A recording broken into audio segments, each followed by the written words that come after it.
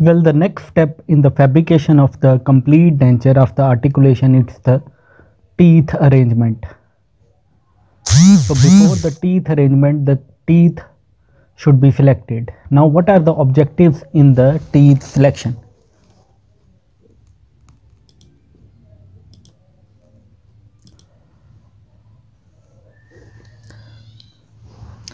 So first of all is the harmony with the surrounding tissue. The chosen teeth first of all should blend with the patient facial structure and surrounding tissue. That would create a natural appearance. Second is the maintenance of the vertical dimension. Third is the efficiency in the mastication. The teeth, it must facilitate efficient chewing and biting function to ensure that the patient he can properly break down the food for digestion. Now a dentist, he can select either posterior teeth or the anterior teeth. The posterior teeth, they are chosen primarily based on their functionality in chewing, whereas the anterior teeth, the dentist would prefer the anterior teeth for the aesthetic. So the anterior teeth are selected for the aesthetic to enhance the smile appearance of the patient. What are the general consideration while the teeth selecting? First of all, the important is the patient positioning. So a dentist ensure that the patient, he is comfortably seated upright with relaxed facial muscles. So important is relaxed facial muscles. That is important for evaluating how the teeth, they will fit naturally. The second important thing is operator positioning as well as lighting. So which lighting is preferred? Generally natural daylight, neon or fluorescent light, it is preferred. It is essential for accurately assessing the tooth shade, form and the overall appearance. Now what are the factors that we choose for the anterior teeth selection? So we consider factors like the shape, size, color as well as form. Now let us discuss them all one by one.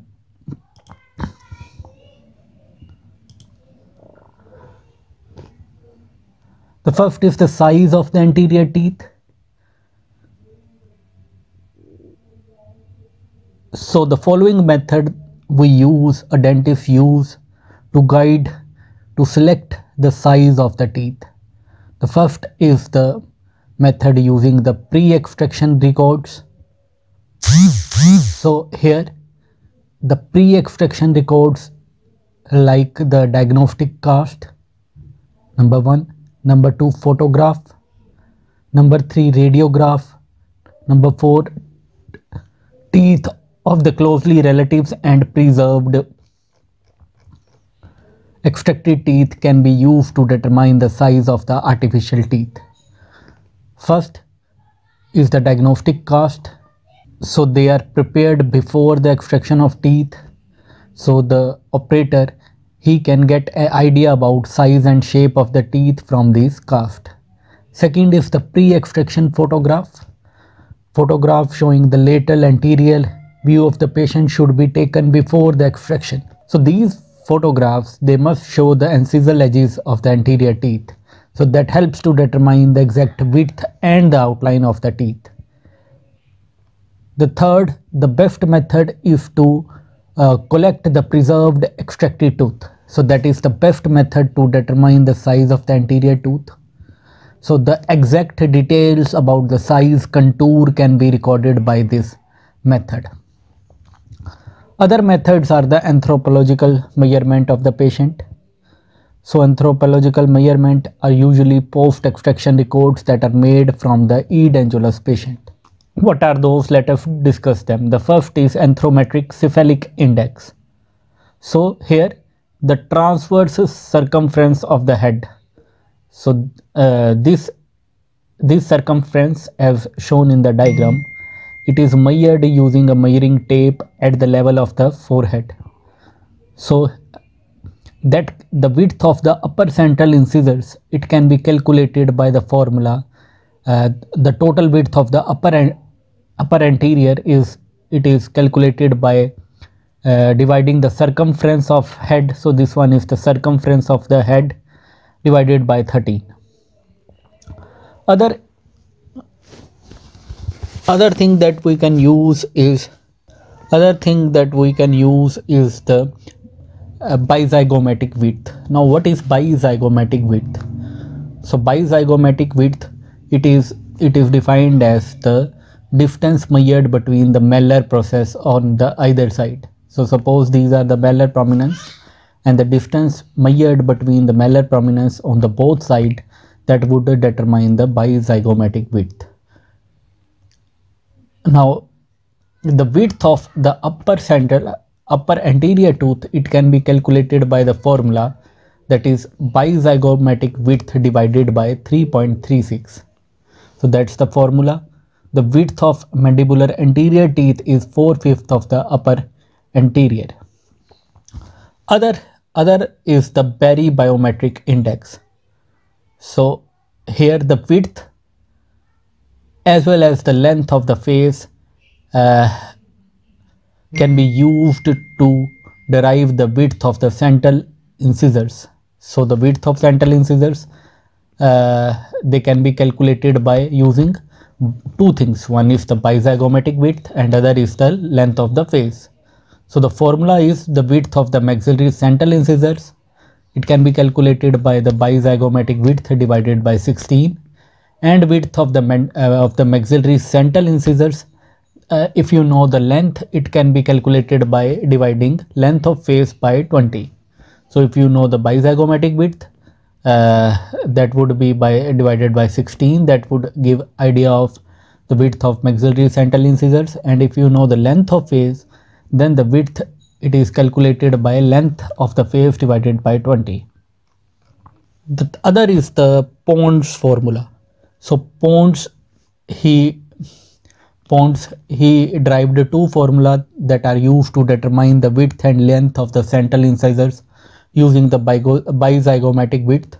The width of the maxillary central incisors, it is calculated by formula bizygomatic width divided by 16, and length, it is measured by length of face divided by 16. Now what are the other things that we can use to calculate? Other things that we can use is based on the width of nose. The width of nose, it is equal to the combined width of the anterior teeth. Other anatomical landmarks that we can use is the size of the maxillary arch and location of the canine eminence. Buccal frenum attachment.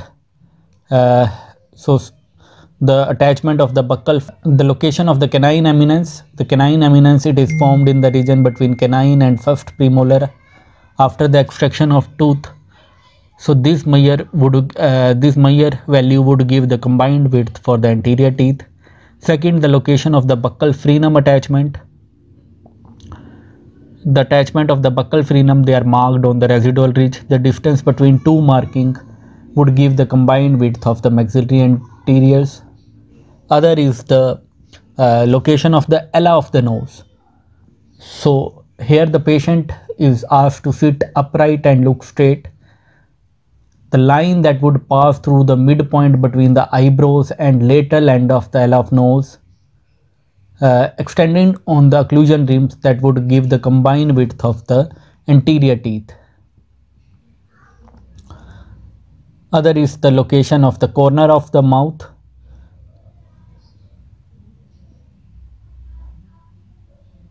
So the corner of mouth, it marks the distal end of the canine.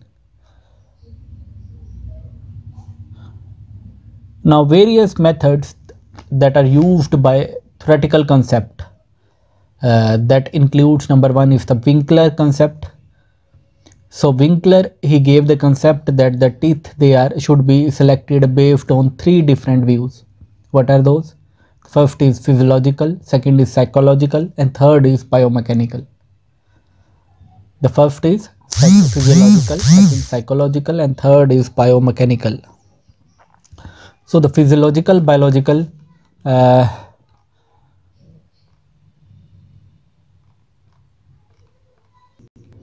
so this view, it will focus on the natural aspect of the patient physiology and biology that consider number one, the facial musculature and aesthetics. The arrangement of teeth should account for the influence of the facial muscles on appearance. Like changes in the denture base thickness in certain areas like the labial and buccal sulci, it can affect the aesthetic of the face. So increasing the thickness of the denture base in these areas, they may create a puffy appearance that would alter the overall facial aesthetic.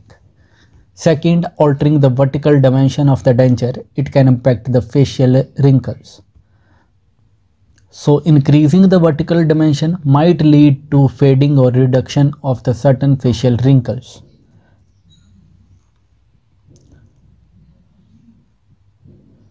Third is evaluation of the perioral tissue.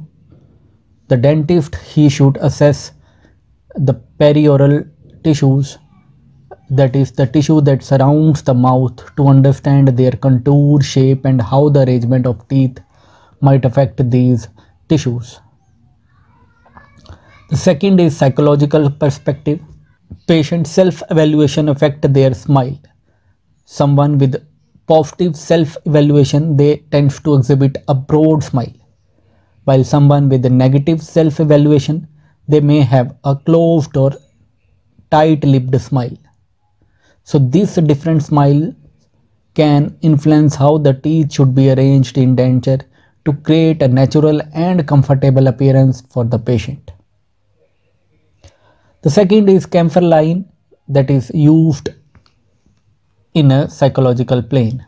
So the camphor line, we know it's also known as facial axial line. So that is imaginary line that passes through the specific facial landmark. The first is the tragus of the ear, that is a small point eminence of the external ear, and second is the ala of nose. So the ala of nose is wing-like outer part of the nostril. So the camphor line, it extends from the lower border of tragus of ear to the ala of the nose. So remember, in patient experiencing happiness or positivity, this camphor line, it appears elevated or positioned in more upward direction, whereas patient who are depressed, the camphor line may be observed as tilted downward or positioned differently. The third is the biomechanical perspective. Here the placement of teeth, they are important. The teeth placement should consider the functional balance within the oral cavity. Instead of setting the teeth strictly on the outer or the inner side of ridge, they should be arranged within the neutral zone. So this zone represents the equilibrium between the buccal and the lingual musculature. So the teeth should be arranged within which zone? Neutral zone. The third typical form that is important is theory by Williams. So this theory, it helps to determine the size and form of the anterior teeth. According to him, the shape of teeth, it should be inverse of the shape of the face. So if the face, it tapers downward, the teeth should taper upward. However, in the Steen, he opposed this concept. He said that the shape of teeth may not vary for each individual.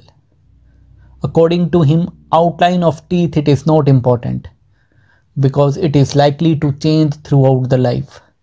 He proposed that the color, size, form and contour, they are the most important factors that are to be considered during the teeth selection. The William concept here, he stated that the taper of the tooth, it is exactly opposite to the facial taper. So suppose this one is the facial taper of a person, the taper of tooth would be exactly opposite to that of the facial taper. Other theory is by a theory concept of harmony by White. According to him, the size and color of tooth should be in harmony with the size of head and the color of the eye. So what are the factors that influence the size of tooth? That are the size of face, interarch spacing, length of lips. Second comes is the form of the anterior teeth. The form or the outline of the anterior teeth, it can be determined by using following factors. The first is the shape of the patient face. Second, patient profile. Third is dentogenic concept. The first, shape of the patient, that was given by Williams. According to him, the facial form can be described as 4 types. What are those? Ovoid, tapering, square, or combination of these. Second is patient profile. Patient may have a convex, straight, or concave profile. So the labial form should be straight for patient with straight profile, convex for the patient with convex profile. The third important is the dentogenic concept. So it includes 3 factors. What are those? Number 1 is the sex, second personality, and third is the age. So it is also known as SPA factor. So who described dentogenic concept? It was Frush and Fisher. So important for your entrance exam is Frush and Fisher described this dentogenic concept. So according to him, the 3 factors that matters: sex, personality, and the age. The first is the sex. So the form of the shape of tooth differs in male and female. In males, the incisal angle, they are rounded to less degree, and the teeth, they are more angular. Whereas in female, the incisal angle, they are more rounded, and teeth, they have less angulation. For males, the incisal edge of the central incisor, it should be parallel to lips, and the laterals, they are above the occlusion plane. But for the females, the incisal edge and the incisal edge of the central and the lateral incisor, they follow the curve of the lower lip in the female. In males, the mesial end of the lateral, they are hidden by the central. So that makes the canine very prominent in the male.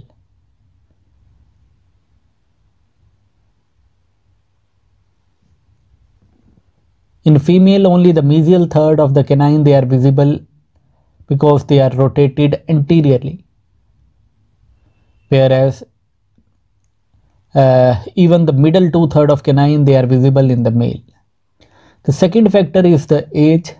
The age of patient, it is important in the teeth selection.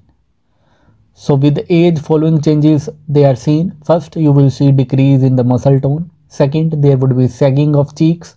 Third, there would be sagging of lower lip. So in order to prevent the cheek biting due to the sagging, the horizontal overlap of the posterior tooth that can be increased. Second, the interocclusal distance, it reduces with age. So that is why the mandibular teeth, they are more visible than the maxillary teeth. Third, the older people, they have abraded teeth. You will see older people with abraded teeth with worn out contacts. So the placement of contoured teeth, they will look artificial. Other is old patient, they have a gingival recession. So we can reproduce that in dentures in order to give a natural smile. The color of teeth also changes with age. In old people, the enamel, it is abraded, and the dentine, it carries a yellow tinge that is more visible. The third concept is the personality. The dentist should select and arrange the teeth so that it improves the patient personality. So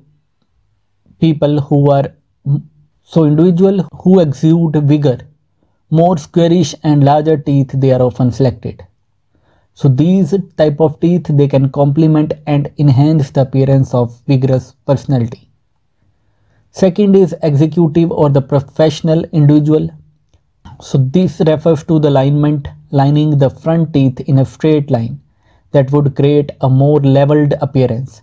So this appearance might impart a sense of seriousness or professionalism. The third is executive might benefit from the smaller teeth that are symmetrically placed. So this arrangement can contribute to more refined and balanced appearance that is suitable for the professional roles. So that is all about the dentogeny concept. The next comes the color for the anterior teeth. So how would you select the color for the anterior teeth? So before selecting the color for the anterior teeth, some basic concept about color that you should understand. What are those? The first is the hue, second is saturation, third is value, and fourth is translucency. What do you mean by hue? The hue refers to the specific color that is produced by a particular wavelength of light. So it can be any color like orange, red, green, etc. Second is the saturation. Saturation, or it is also known as chroma. The saturation, it signifies the intensity or amount of color per unit area. So highly saturated colors, they lack depth, so balance it is necessary to avoid an artificial look. The third is brilliance or value. The brilliance or value, it denotes the lightness or the darkness of an object. So it is about the diluting the color with black or white to produce either lighter or darker shade. Another important property is translucency. Translucency, it is the property of partially allowing light passes through an object. Suppose this one is an object and you are passing a light through it. If the light passes through it, then the object is said to be translucent. So remember, the teeth, especially the enamel, it possesses high brilliance and translucency. So the artificial tooth should replace and replicate this property for a more natural appearance. Now let us discuss what are the factors that would affect the tooth hue and brilliance. The first is the age. Well, the younger individual, they tend to have a lighter teeth. This occurs due to the translucency of enamel, whereas the older individual, they have a darker and more opaque teeth due to secondary dentine deposition. So that reduces the size of the pulp chamber. Other affecting things could be habits, complexion, eyes, and hair color. All contributes to overall appearance of tooth that should be considered while selecting tooth color for the most natural outcome. Now, what are the factors that affect the tooth appearance and the color selection? First of all, what is the aging effect on tooth appearance? Well, the teeth in the older individual, they look shiny because of regular wear of the teeth over time that can result in smooth appearance, giving older individual teeth a shinier look. Apart from that, you would see brownish tinge and discoloration that occurs due to the exposed dentine that tends to stain over time. Habits like smoking, alcohol consumption, pan chewing can cause tooth discoloration due to the stains. So porcelain teeth, they are preferred for individuals with such habits. Now, what are the steps in selecting color for the anterior teeth? The reference point on the face for the tooth color selection could be side of nose, under the lips with the incisal edge exposed. So that indicates how the tooth would appear when the patient is relaxed. Under the lips with the mouth wide open, only cervical third is covered. That would provide an idea of tooth appearance during a smile. Next important part is what is squint test. So what is squint test? It is effective method used by dentist to assess and compare the color harmony between the artificial teeth and the patient face. So what is the primary objective of the squint test? It's to evaluate and compare the color of artificial teeth with the natural color of the patient face. So the dentist partially closes their eyes to reduce the incoming light, creating somewhat blurred vision.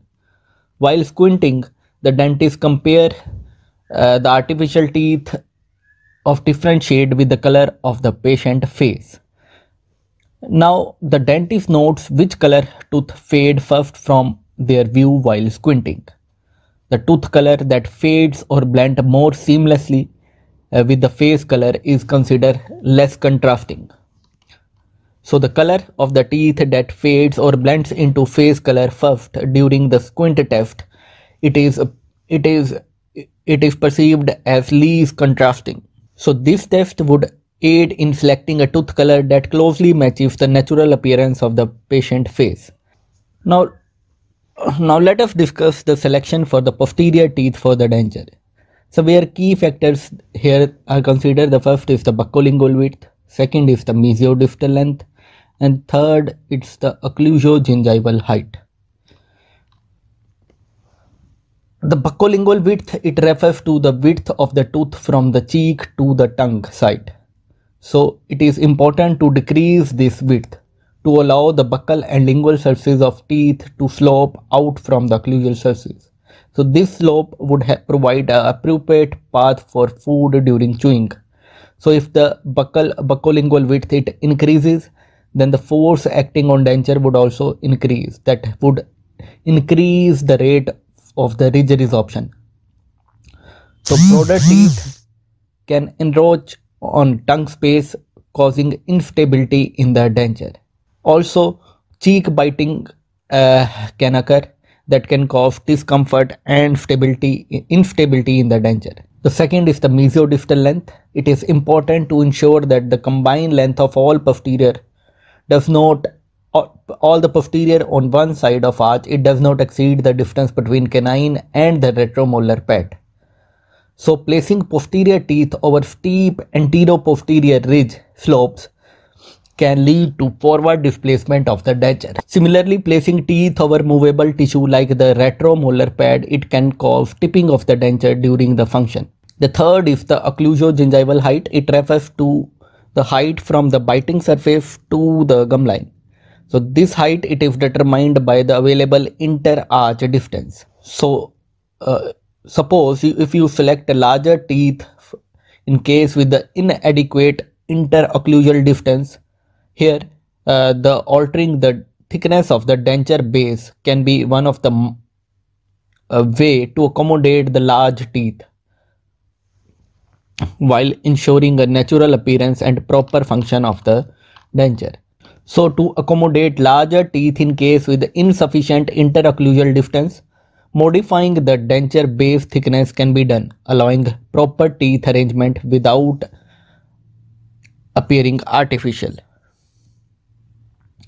So the occlusogingival height of the posterior teeth, it is determined by available inter-arch distance, positioning the occlusal plane at the midpoint for the optimal function. Now the selection of form of tooth, it is influenced by various factors. Let us discuss them. What are those factors? The first is the condylar inclination, second is the height of the residual ridge, third is the patient age, fourth is the ridge relationship, and fifth is the Hanau squint. The first is the condylar inclination. The condylar inclination, it refers to the angle and steepness of the condylar guidance that plays an important role in determining the appropriate tooth form for a patient. We know condylar guidance, it is the movement of the mandible condyle in the glenoid fossa of the temporal bone. So it is influenced by movement and position of mandible during jaw movements like protrusion and lateral exertion.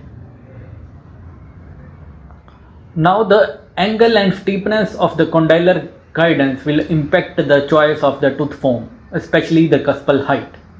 A patient with steep condylar guidance will experience greater teeth separation between upper and lower teeth during the protrusive movement. So So when condylar guidance it is steep during protrusion, the mandible it tends to move further away from the upper jaw. So in order to accommodate this increased separation between the jaw during protrusion, teeth with high cuspal height they are preferred. Now what is the role of cuspal height? The teeth with high cuspal height it maintains the proper occlusion and contact between upper and lower teeth, ensuring that the jaw separation does not result in improper bite or the instability of the denture. Second is the height of the residual ridge. Well, the depth or shallowness of the residual ridge would also impact the selection of tooth form. The shallow cuspal teeth they are more suitable for the shallow ridges as they can better fit and provide improved functionality. Age play an important role in tooth selection. Teeth that are with shallower cusp they are often preferred for the older individual due to the potential changes in the oral structure and reduced functional demand. Fourth is the ridge relationship. The relation between the ridges influence the tooth selection. For example, 0 degree or monoplane might be preferred in case of posterior crossbite to get optimal occlusion. Now the 0 or monoplane they are characterized by a flat or single plane occlusion surface without showing any cuspal angulation. So they might be preferred in case of posterior crossbite. Why we prefer them? In case of posterior crossbite or severe class 2 or class 3 malocclusion where the teeth don't align properly, we prefer a flat surface that can more easily compensate for this discrepancy. The flat surface of 0 degree they can be set more easily, especially in situation where complex cuspal relation might exacerbate the existing malocclusion. So the absence of cuspal angulation in monoplane teeth they will reduce the interference during eccentric movements like the lateral or protrusive. So the monoplane teeth will provide more stability in case where there may be jaw discrepancy, as flat occlusion surface can distribute forces even across the arch and reducing the chances of traumatic contacts or dislodgement of the dental prosthesis. The last is the Hanaud-Kundt. It's a concept in prosthodontic that consider factors like condylar guidance, incisal guidance, cusp height, ridge relation and compensating curve. So this quint can guide the selection of the tooth form and occlusion designed to achieve functional and aesthetic outcome. Now morphologically we can classify the teeth into cusp teeth, cuspless teeth. The cusp teeth can be further divided into anatomic teeth or the semi-anatomic teeth. The cusp teeth they have cusp and they are of two types, anatomic and semi-anatomic teeth. What are anatomic teeth? So the anatomic teeth they resembles the normal newly erupted teeth. So they will provide the best aesthetics and are most commonly used. The cusp here resembles normal dentition with the angle of 33 degree. So this 33 degree angle tooth with 33 degree angle cusp they are known as anatomic teeth. Anatomic teeth with 30 degree cuspal angulation they are also available and they are known as Pilkington-Turner tooth. Now the semi-anatomic teeth they are also known as modified cusp or low cusp. They may have 20 degree or 10 degree cuspal angulation. The 10 degree semi-anatomic teeth they are also known as functional or anatoline teeth.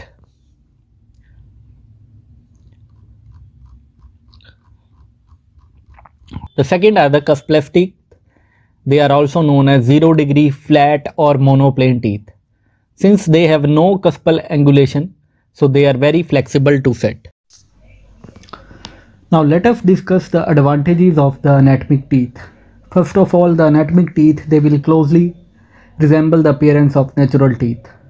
So they will provide a highly aesthetic outcome for the denture. Second, they provide proper contour for crushing and triturating.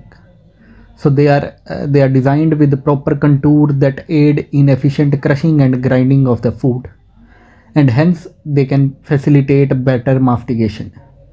Third is presence of adequate fluidity, that refers to channel or grooves that helps in proper flow of fluids like the saliva, and helps in oral function and maintaining the oral hygiene. The fourth is the design of the anatomic teeth. They contribute to improve chewing efficiency, reducing excessive pressure exerted on the denture and oral tissue during mastication.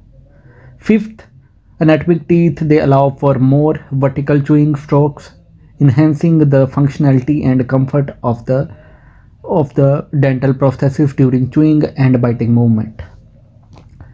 And sixth, the cuspal inclines provide step to obtain eccentric balance. So the cuspal inclines in anatomic teeth, they contribute to achieve a balanced bite in various jaw positions, promoting the stability during jaw movement. Other advantage is greater resistance to rotation of denture and comfortable position during contact of cusp in the fossa. What are the disadvantages of these anatomic teeth? The first is more difficult and time consuming to obtain a balanced occlusion. Second, settling results in damaging interferences and lateral stresses.